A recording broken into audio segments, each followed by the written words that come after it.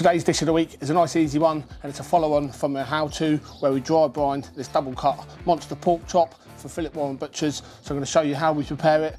We're going to put some Cajun seasoning on it, we're going to sear it, and then we're going to move it to the indirect side, bring it up to temperature. It's going to be damn good. So this, obviously, we salted last night, so it's been dry brining for 24 hours now. You'll see there's no moisture on the surface, there's no salt. The salt has been absorbed back into the chop, and that's going to lock in the flavour. So the first thing we're going to do is score the skin, because we're going to try our best to get some sort of crispy crackling on there. I always fail at this with a chop. I don't know why, but we give it a go. So take a nice sharp knife, and we're just going to make some incisions down the skin, like so. And we're just going to go down, down, all the way along, just from the fat down to the skin, all the way down.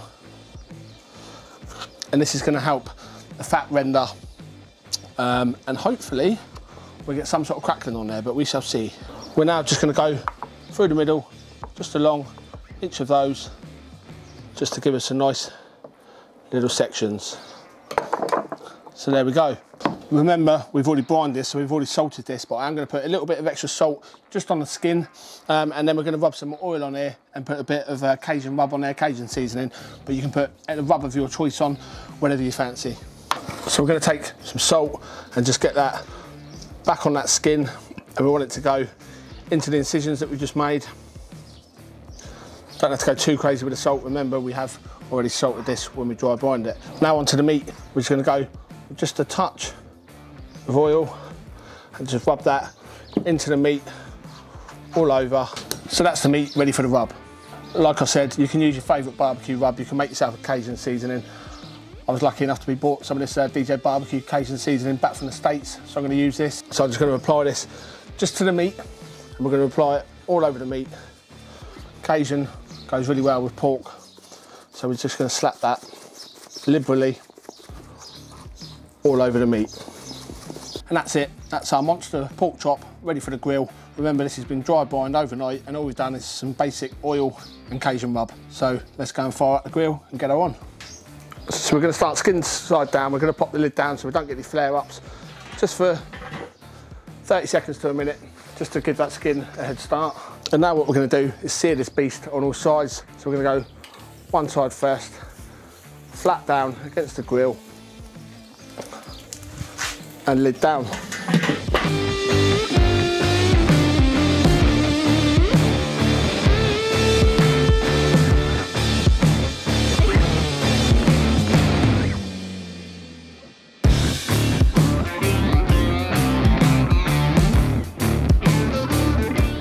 So we're now going to move this over to the indirect side, but we're going to put the fat nearest to the fire.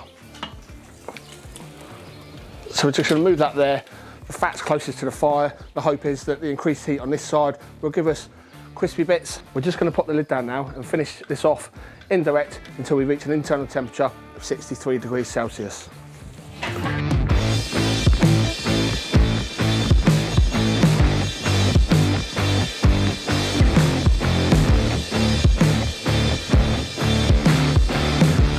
So that there is my dish of the week. Dry brined, double cut, monster pork chop with Cajun seasoning, seared and then cooked indirect. Smells amazing. We've got nice crispy crackling bits.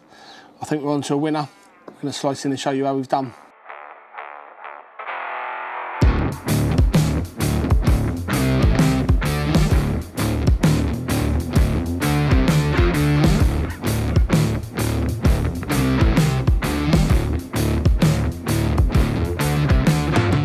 We've got ourselves juicy little crispy bits,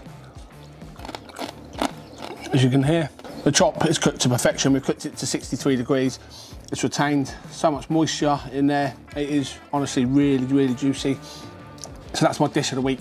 Double cut monster pork chop. It's been dry brined for 24 hours, finished with a Cajun seasoning, seared, and then finished off indirect. Hope you've enjoyed this.